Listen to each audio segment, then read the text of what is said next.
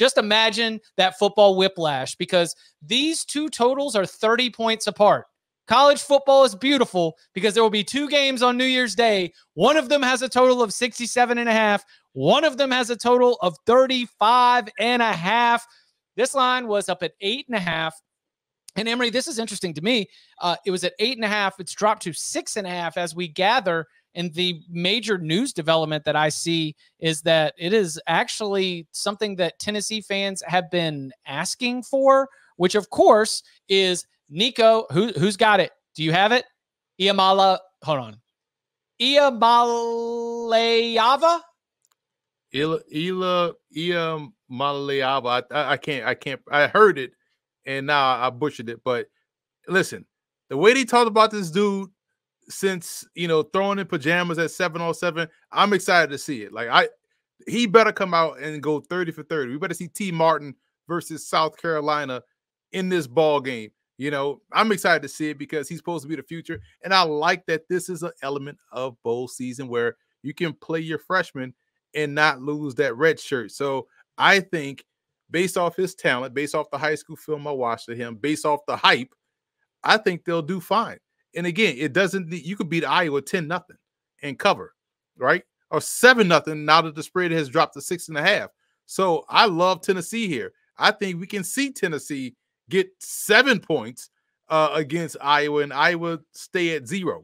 Iowa's offense is not good at all, and that's putting it nicely. So Tennessee's defense can really puff his chest out and say, look, we shut down Iowa.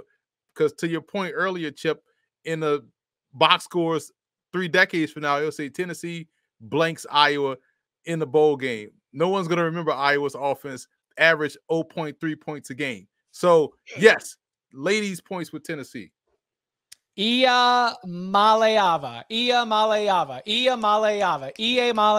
We're getting you set for the 2024 season. Yeah, that's not bad. Pretty easy. It's not bad. All right, EC, what are we doing? Yeah, listen, you guys can agree with me on this one. I think Iowa's the worst 10-win team in the history of college football. I don't think – can anybody disagree with that?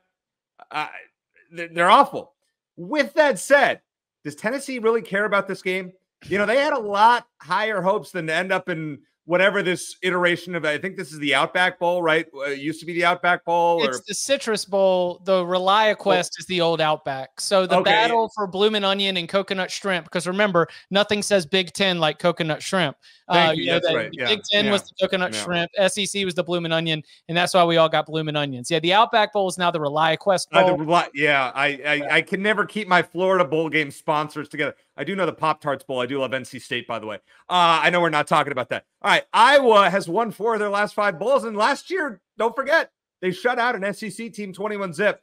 This is Kentucky, but it is what it is. And they are 4-0-1 against the spread in those 5 bowl games. Tennessee this year, 0-3 straight up against ranked teams. They're only averaging 12.3 points a game. I probably should have bet the under, but sadly, I'm going to take Iowa with the points. Tennessee 17, Iowa 13.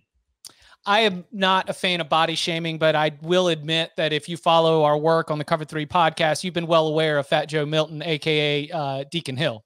Fat Joe Milton, of course, being that he's got the same huge arm, lack of accuracy, but if everything's dialed in, then it might work out. I'm very sad we don't get to see Joe Milton against Fat Joe Milton, but I think Deacon Hill's going to pull my pants in, and we're just going to be sitting there watching Deacon Hill and his Christmas hams scoring touchdowns. So give me the Hawkeyes. I think that a freshman quarterback making his first career start against a defense that loves to confuse quarterbacks with pre-snap movement and lure you into interceptions, I think it's a bad spot for the Vols, very tricky spot for the Vols.